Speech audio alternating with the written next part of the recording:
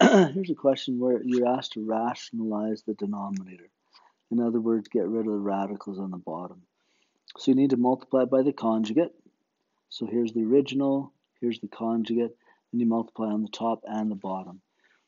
So then what you have is you have to FOIL both of these. I'll just write them, rather than write them in brackets, I'll just put brackets here. And there, and there, and there. Perfect. So it's a FOIL. So 1 times 5 root 3, 5 root 3. Then 1 times root 15 would be a positive root 15. And minus root 15 times 5 root 3. Minus root 15. So I can multiply the stuff inside.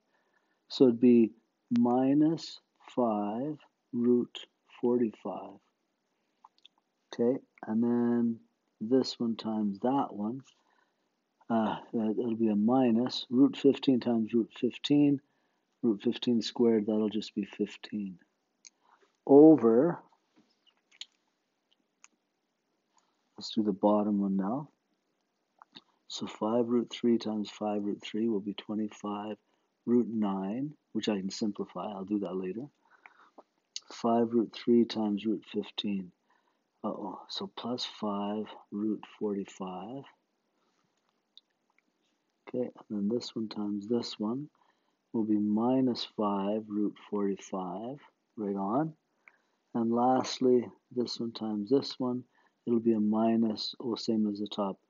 Root 15 times root 15 is root 225, which is just plain old 15.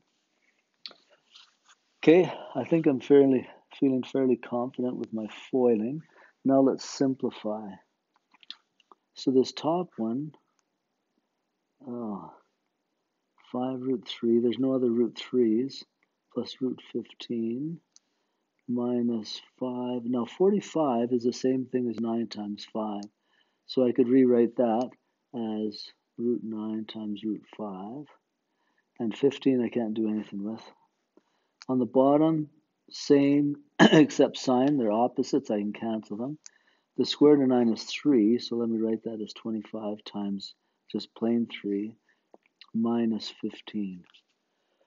Okay, a little bit of simplifying up top. 5 root 3 plus root 15. Now, square root of 9 is 3.